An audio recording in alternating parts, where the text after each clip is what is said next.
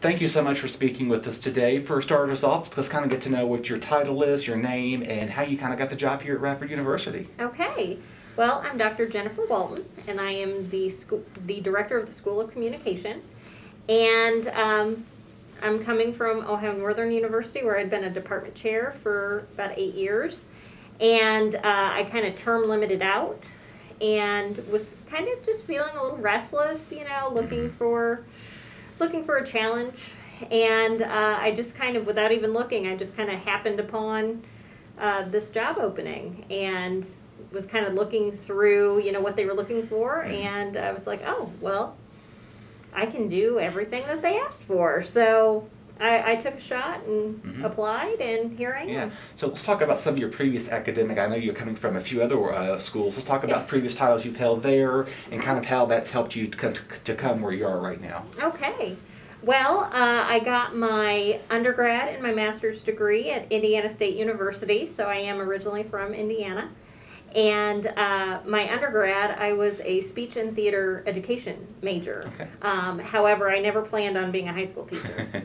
I wanted to be a college professor who knew how to teach. So I went the education route, and then I stayed and got my master's degree. And took a few years off, and I taught public speaking at an Indiana University branch for a few years, and decided that it was time for me to get my doctorate. So I decided on Bowling Green State University in Bowling Green, Ohio, and it was just a perfect fit. Everything just really seemed right. And while I was there, I was the assistant basic course director. So I planned all of the curriculum and everything for the basic communication course. So public speaking, you know, things like that. And, you know, that set me up really nicely for my first job. I got hired at Ohio Northern University right out of grad school, so I had the job before I even graduated. Okay, that's pretty cool. Yeah, and I was there for 15 years, and, you know, I really loved it.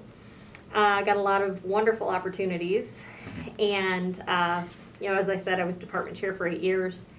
And never really thought I wanted administration.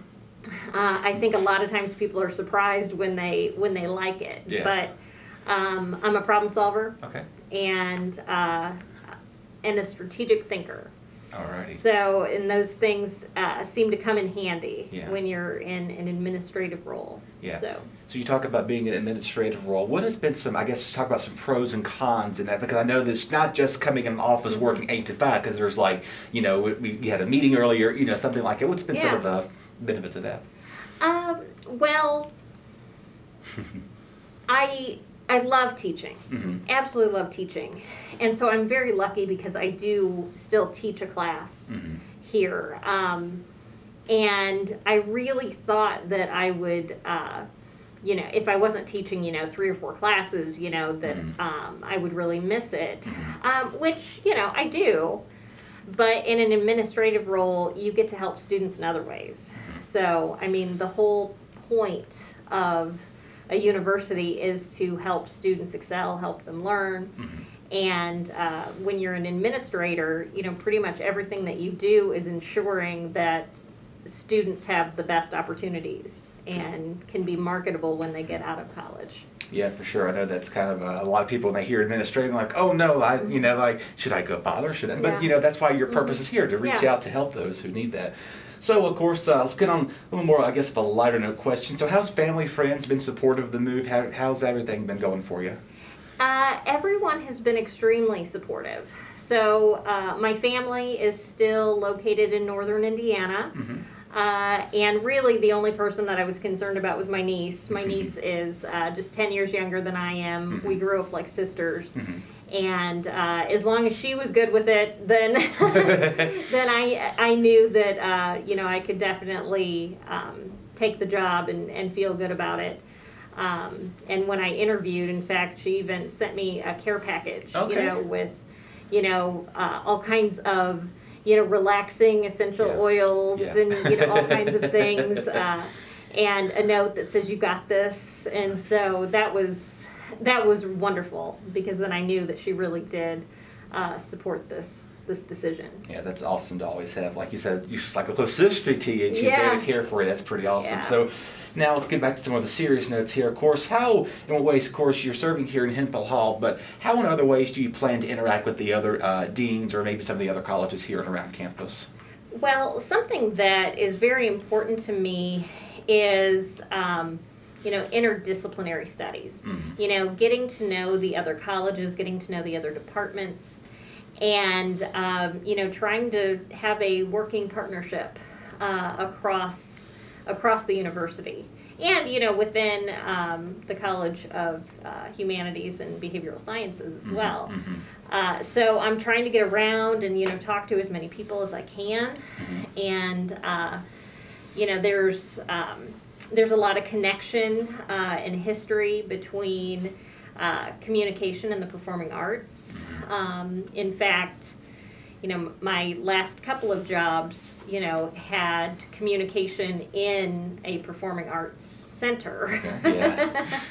So even though that's kind of an older model, there's still connections that can be made, and, partnerships that can benefit from that history. Mm-hmm. So, and when you have a school that has public relations and advertising, there's some partnerships that you can have with business and economics. Mm-hmm. So communication is such a wonderful discipline, because it can fit in a lot of different areas, and you can really work with so many colleges, schools, departments across the university. Absolutely. And like I said, we're not only just one college. I guess we've got multiple. We've got communication, philosophy, social science, whatever it all is. Yeah. There are a lot of people who can kind of grip their heads around that and say, oh, okay, if this is not right for me, I can go here and so forth and be. So obviously, as we're just beginning into the upcoming start of the semester, are there any other, any events possibly coming up that you can kind of maybe share with us that you and your staff are working on, or that kind of still in the planning stage out yet? We have a lot in the planning stages. Okay. However, homecoming is coming up. Okay. And we are going to be welcoming public radio into the building, and we have some plans revolving around that. But as far as other plans, it's pretty early. Gotcha. And Yeah. everyone's kind of batting some ideas around, but Gotcha. nothing is set in stone just yet. Obviously. Well, that's the perk of coming to a job like that. You got to make sure you have a Yeah. balance and plans with that. So we're going to start wrapping things up here on a little bit of a lighter note. Of course, you're from part of the Midwest area as well. So what has been the comparison? Let's talk about what's been your favorite part of here, not only here at the university, but Radford and the New River Valley. Because I know part in the Midwest, it's more, you're not as mountainous, is the way I'm trying to say. So what's been so far a favorite spot of yours, not only here on campus, but around the area?